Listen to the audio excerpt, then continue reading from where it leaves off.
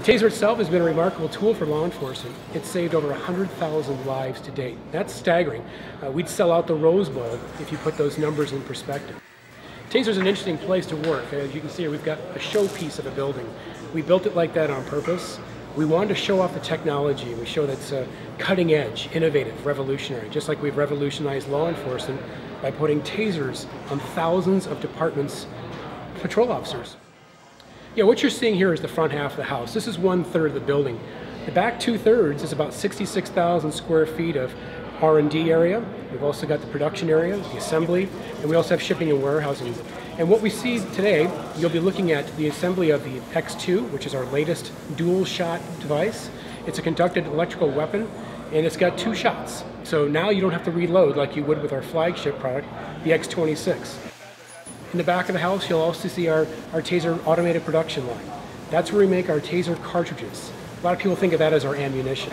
And that's what you have to shoot when you deploy a Taser. You're deploying 2 probes. It contains wire. It allows you the distance to deploy these 2 probes.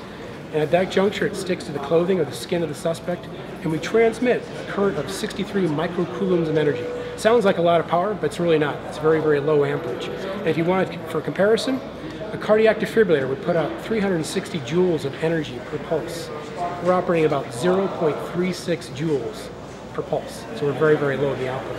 But the energy that we're transmitting that wire is actually, you'll see it wound on our wire winders, and you'll see how we create that cartridge through the automation, and it does take a lot of hands.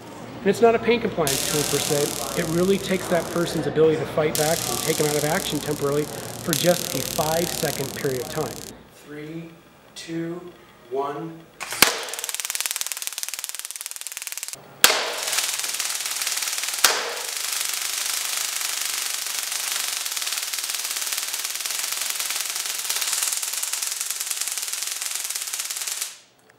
Read more about Taser International and our products in the July issue of Phoenix magazine.